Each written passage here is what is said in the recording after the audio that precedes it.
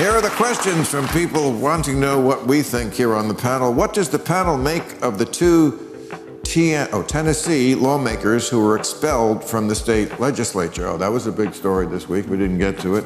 Yes, they were protesting because there was a shooting there. They wanted, I think I agree with what they were saying, is we need better gun control laws. But these are legislators, and they used a bullhorn inside the well of the Senate of Tennessee, was it? This is state legislature. Yeah. And interrupted the proceedings, which, of course, when that happened on January the 6th, in a much larger and more violent way, all the people currently cheering on the two Tennessee legislators were the ones who would have been condemning and castigating what happened on January the 6th. You're not actually comparing. No. Yeah, that's crazy. That's why I said, you actually did just compare. No, here's what I'm comparing. When you have a mob of protesters and they're going into a legislative chamber, whether it's at the Capitol or whether it's in Tennessee, the principle's the same. And if you don't have the same principle response to both of those things, regardless of scale, then you're not principled. No, listen, the principle is different. They were Tennessee legislators who went into the chamber and admittedly broke the rules of decorum, partly because they were being silenced when they wanted to talk, following the rules of decorum, about gun violence prevention. What happened on January 6th was a bunch of batshit crazy fuckers with guns who killed police people. Piers, that is not the same. But Katie, I, like Bill, I agree with what the legislators who were doing the protesting, I agree with them about guns. Everyone knows, I think, in fact, that's why I left CNN. It's nice to be back, by the way, on CNN. I agree with them. Thank you. That's right. It's been a while. The last time I was on CNN, I was talking about guns. But thank you, Bill. This will probably get me fired all over again. But I just think in the end, you've got to be consistent about the way you view. But that is a terrible analogy. Well, they're not the same thing. But the principle then why is bring the same. it up? It's a terrible analogy. A mob of people going in to stop democratic proceedings. It's not democracy whether you're on the right or left. Okay. The principle is, I don't think a mob of protesters should go into a legislative building and stop the proceedings. I agree with. They were a mob? The two guys were a mob? No. All the other protesters were other people. No, but here's the thing. These guys are legislators. What I would say to them is, look, I admire your passion. I admire that young people your age are in government. I think that's good that you want to be in government and not just oblivious to it. And the issue, we have a valid point, but you're in the legislature now. The legislature. Yeah. You don't need the bullhorn. That's for when you're out on the street. You have to modulate. This is what they do on college campuses. We just stop you from talking if we disagree. With a bullhorn or shouting, they have to leave that behind. Now you're inside. You're in the building. You got elected. The way to affect change is write a law, do it that way. But the bullhorn was outside. I think you have a point. I think you have a point about they were in there, they had other opportunities, they can introduce a law. I also do want to say that rules of decorum are often used to silence people who do not have voices. And in this case, we're talking about two younger men, two black men, two people in the political minority in Tennessee. And so we've seen rules of decorum be used over and over and over again in this country as an excuse to exclude people and to silence people. So I think you're right, though, that I can't believe I'm saying this. Like, I so deeply, deeply agree with you about the January 6th and how wrong Piers is to try to equivocate those things. But I didn't know. So what you were doing was playing politics. I talked purely about a principle of a mob of people going in to stop democratic proceedings. It shouldn't be happening whether it's on the left or the right. Let's stop digging. I just love that they've been reelected immediately and raised all this money and they're national heroes. Oops. Didn't work.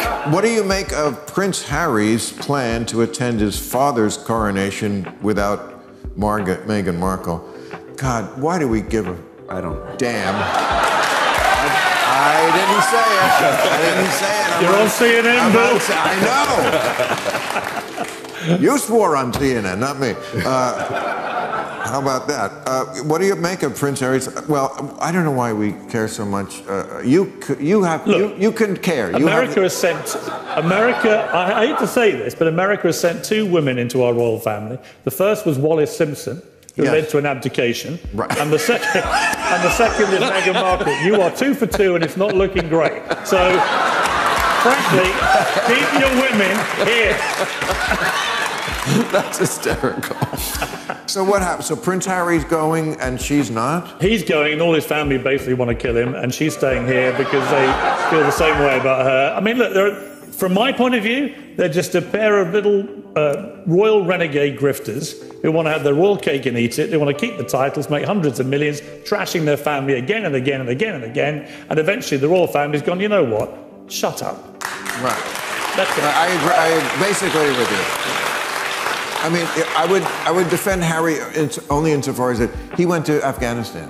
Yeah. You know, I mean, he could have got out of that, as certainly the people in this country do, with that kind of standing. And he didn't. He went. He did honourable service for his country, and he was a beloved prince. To give you some idea how far he's fallen, he is now less popular than Prince Andrew.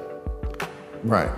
Exactly. But her thing about, you know, the royal family being racist, maybe they are. Certainly the history is. She never produced a shred of evidence to support that. They were cold to me. They're cold to everybody. They were cold to Diana. And who was whiter than Diana? They're just cold people. That's who they are.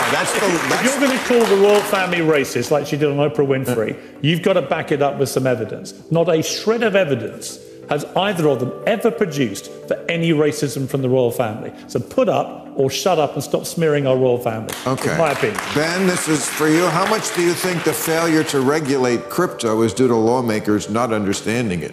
Well, we just said we don't understand it. Yeah, exactly. I mean, John Tester said that on camera. He's like, no one knows what this is. Sorry. But the salt. No, sorry. We're on CNN. Sorry. Gee whiz. Can everyone stop swearing on CNN, please? I'm telling you. I'm going to get them ratings.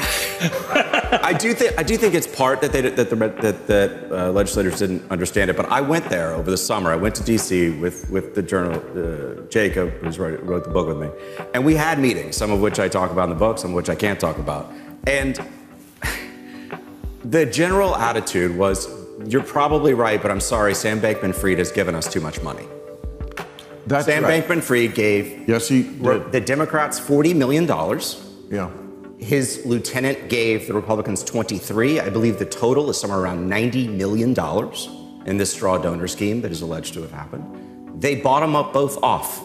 And they bought them off not necessarily in the sense that they passed bad legislation, which they could have done. There was a bill called Sam's bill that was going, through the Ag Committee potentially. But they kept them from doing anything that was actually would have stopped this Ponzi scheme from collapsing and ruining tens of thousands of people's lives. If not, millions of people now don't have access to their accounts at FTX. You've been very tough on the pitchmen of The celebrities are not the core problem, of course. They're just the megaphone necessary to spread the Ponzi. But you think they shouldn't have done that? Well, of course they shouldn't have done it. They should. You shouldn't sell unregistered, unlicensed securities. This is actually against the law, and you also shouldn't hawk for the exchanges that are doing that. But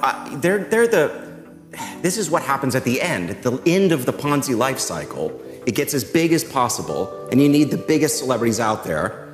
I won't name names. Right. But Lindsay Lohan, obviously. Sorry. But other big celebrities to sell for you. And that's what happened. How much of this do you think, though, was an enforcement problem versus, because you just said they are securities, you're selling unlicensed securities. Yeah. We have a Securities and Exchange Commission. Yes. Ponzi schemes have been illegal for about 100 years, give or take. Yep. What's the explanation that you have for why the SEC didn't take action? Well, a couple reasons. I think one of them is that regulators don't have much incentive to pop a bubble and potentially get blamed for it until it's popped. Once it's popped, you come in, you clean it up, you go, you shouldn't have done that. But the other thing is that we're the only country in the world that I'm aware of that separates its securities regulation from its commodities regulation. We have a CFTC and an SEC. It's created a gray area. We need someone to oversee these agencies, in my opinion. Someone to basically, because they're fighting over it, and they're fighting over it. Why? In part, in terms of, in my opinion, the CFTC, in order to get the donations. Well,